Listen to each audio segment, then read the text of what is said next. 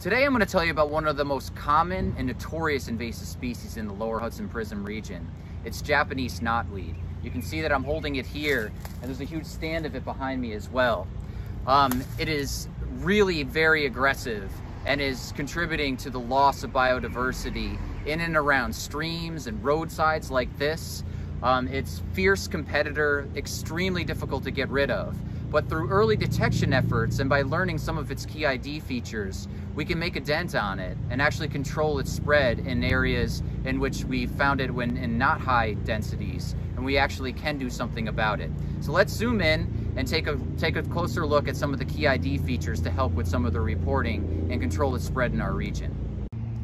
One of the key identifying characteristics of knotweed are its oddly shaped leaves. You can see it here. It's almost like a shield shape, or the shape of a shovel, as people say. You can see that it's almost flat towards the back, or where the leaf stalk is, or the petiole is, and it's kind of got a pointed end, almost like the end of a shovel or something.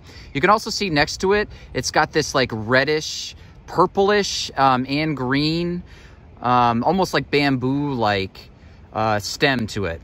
And this is a really distinguishing characteristic of it. If I look at the bigger stand over here, you can see it's the way that it tends to grow in its growth pattern, especially as it tends to sprawl. You almost see like a zigzag-like pattern to it. You can see it in this one here, where it almost goes like up and then to the right, then to the left. So that zigzag-like appearance is another key characteristic of it. So you're looking for almost those bamboo-like stems, the reddish purplish stems as well, and then almost like shovel-shaped or shield-shaped leaves on it.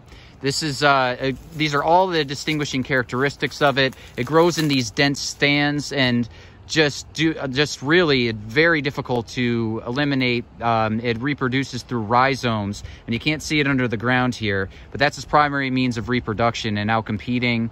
Just these dense stands that it forms, native plants have a lot of trouble keeping up with it, and it spreads so easily, so you've got to be very careful when removing it.